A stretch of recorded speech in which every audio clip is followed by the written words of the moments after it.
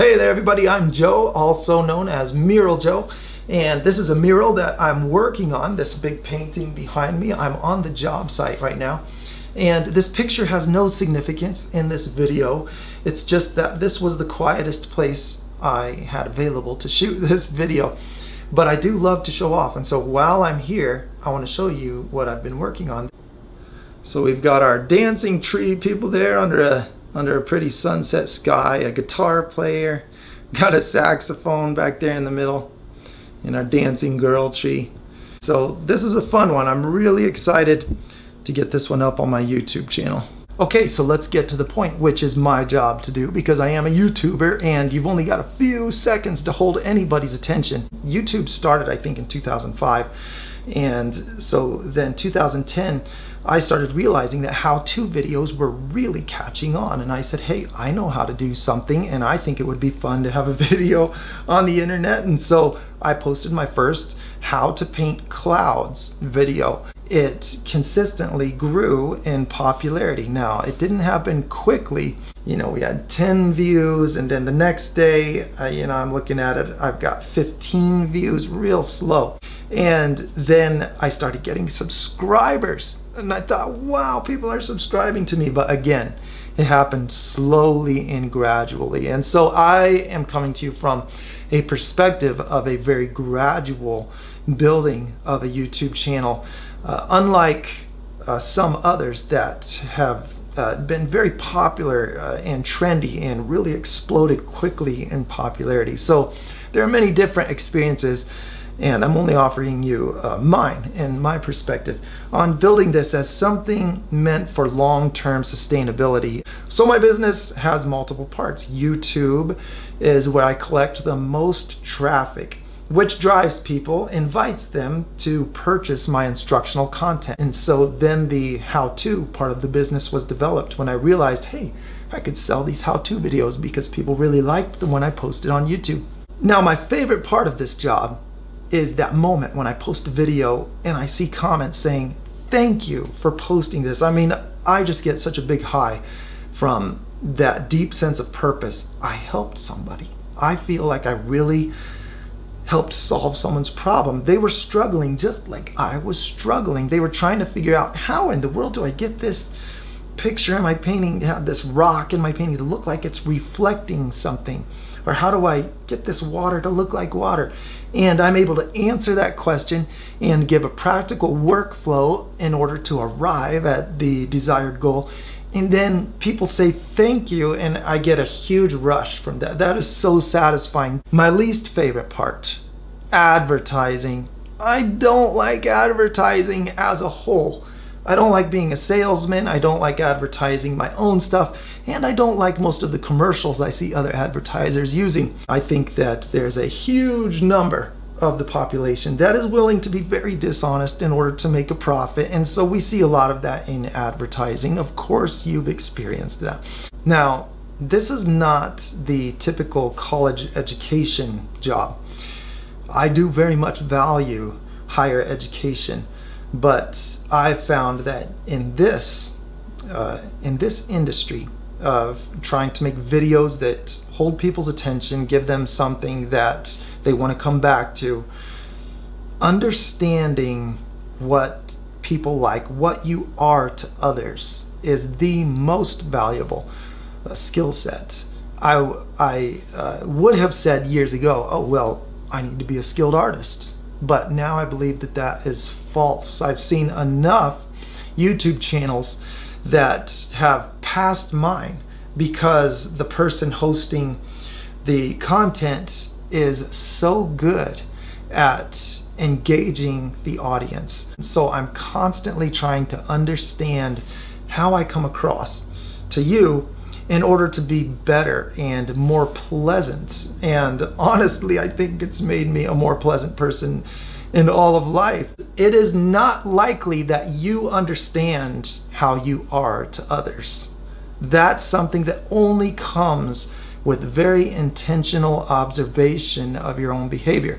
And you get to see that when you watch yourself on video, or if you read books, or if you listen to advice. Many ways to collect that wisdom, but it doesn't come naturally. So don't think that you know how you're coming across to others until you have carefully scrutinized yourself, looking back at your videos, your content. So when you feel like you really might have something that could become a YouTube channel, there is a negative stigma that comes with that, probably mostly from generations that came before YouTube, because it really looks like you've got these impractical dreams of being an internet sensation when that's like winning a lottery, you know. So there I am sitting at a computer back in 2010, 2011, after I started posting videos.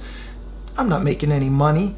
I just believe, hey, someone liked this and then more people liked it. If we could continue that pattern, I might have a lot of people like this and then start making money on advertising royalties on YouTube. I mean, I had it in my mind, but I want to share with you that I had a choice to be resentful of my friends and family for not seeing it right away, that this was worth. It's not that they didn't see that I had talent. They're just thinking, Joe, you're sitting at a computer for long hours. The family needs you present and you've got nothing to show for it. Come on. And so it was my job to prove it. I had a choice to be resentful and say, you're going to see. When I get this figured out, you're going to be sorry that you doubted me ever.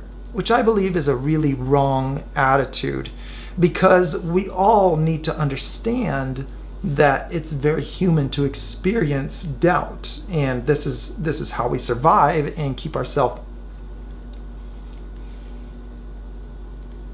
Got something in my teeth.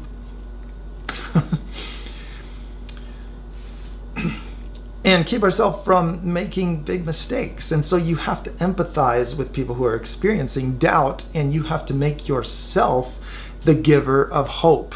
And so this is self-advocacy. I had to tell the people who are looking at me, my wife, my kids, my family, I have to say, hey, this is going to work. This is why it's going to work. And I have to show in my body language, in my tone of voice, without being overly defensive or rude, I have to be a giver of hope. And so this, I think, is the most important form of self-advocacy. And I also had to understand that this is something that has a time limit. I recommend very much working hard on trying to make a YouTube channel that's awesome. Put all of your energy into trying to do it well. Put research into it. Think about what people want to see. What can you offer that others are not offering? But give yourself a time limit, you know, or just don't keep going down the same road forever when you're not seeing change. I understand the value of not giving up, but it is important to understand that you've got so much energy to spend, and you need to start seeing results within a certain amount of time if something is going to be worth a longer investment of time. So I just had, you know, I had a time window. I was like, well, I know that in the next few years, you know, this is what's going to be happening in our life, and if I can get something good to happen by this time, then it's going to work out. All right, I had a time window in my mind, and man, I am so thankful. Thank God that it did work out. And I remember the first time there's like $400 or $500 coming in. It was a very gradual change where my wife and I were talking about finances, and it's like, oh, $500 came in from YouTube this time. It wasn't a big celebration moment because it didn't just all of a sudden happen. It just gradually got a little bit more, a little bit more. It's kind of like, you know, you're cranking away at a machine. You're building a machine, and it's like, it's not working yet. Keep here. We got to hold this part here, and we got to crank this. We got to do this. And it takes all this management in order to get this machine to work. And then there's a certain point where it starts to run a little smoother and then a little bit better, and you start to back up and you say, can I let go? Is it running itself? Can I let go? And then finally you just cautiously take your hands off and you realize, I think it's working. I think it's working. It's not doing much, but it's working. And there was a moment like that where suddenly I'm evaluating how I'm going to invest my energy in my future, and I'm realizing it's working. I'm going to put more energy into this YouTube channel because this is going to be used to do this and this and this, because I had that baby machine. One of my favorite proverbs is, do not despise small beginnings. I put a ton of research into getting answers for people that had questions, and that was when I really had content for a YouTube channel, and it dramatically improved the quality of my work. Learning so that I could teach, and it was so much a science, a discipline of asking a question and finding the answer in a way that could be written into a computer program. It's that defined. It's not just an intuitive process that's done by feel by an artist that has a special ability. Nobody was there in those moments when I'm squeezing my forehead because I'm so stressed. I'm crying. I'm feeling so discouraged in moments that I need an answer and it's not coming. I'm missing deadlines. Things are going wrong. There were moments of just very hard work, and I seemed to be the only one that understood the importance of not just having a good result. I can't just whip out something and say, okay, that looks good, just leave well enough alone, go away, the job's done, and then you can go.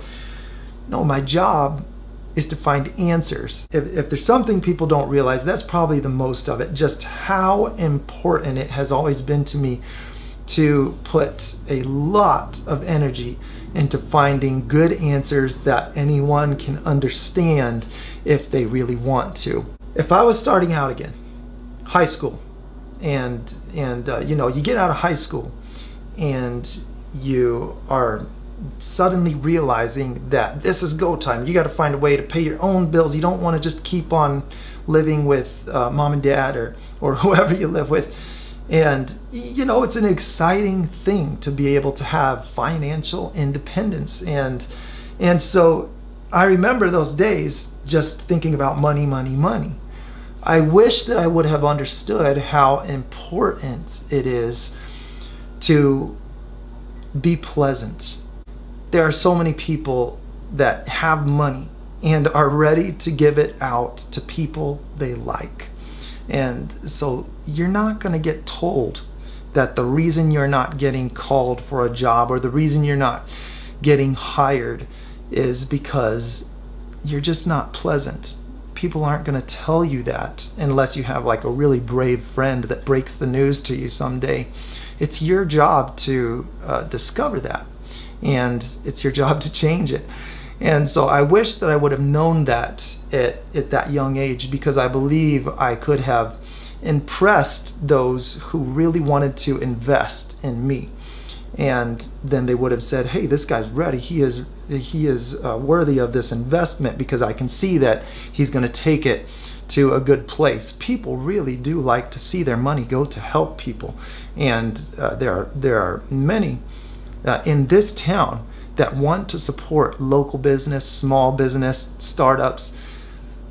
But if you're not likable and you don't seem like you're trustworthy to go in a good direction, then people are not just going to say, oh yeah, sure, I'll dump my money into what you're selling. Don't try to trick people into buying your stuff. Just be likable. It's just very simple. I know people who are working jobs that normally require paperwork showing that they have a degree from college, but because they impressed their authorities, their employers, with their knowledge and with their people skills, their likability, because they were so impressive, they were put in that position, and the company was willing to risk the non-existence of paperwork, education, credentials, because the character of the person was good. So understanding the power of being a confident person and a self-motivated learner. It is scary. The way you get over that fear is by understanding that everybody is just waking up in this world and trying to figure out what to do.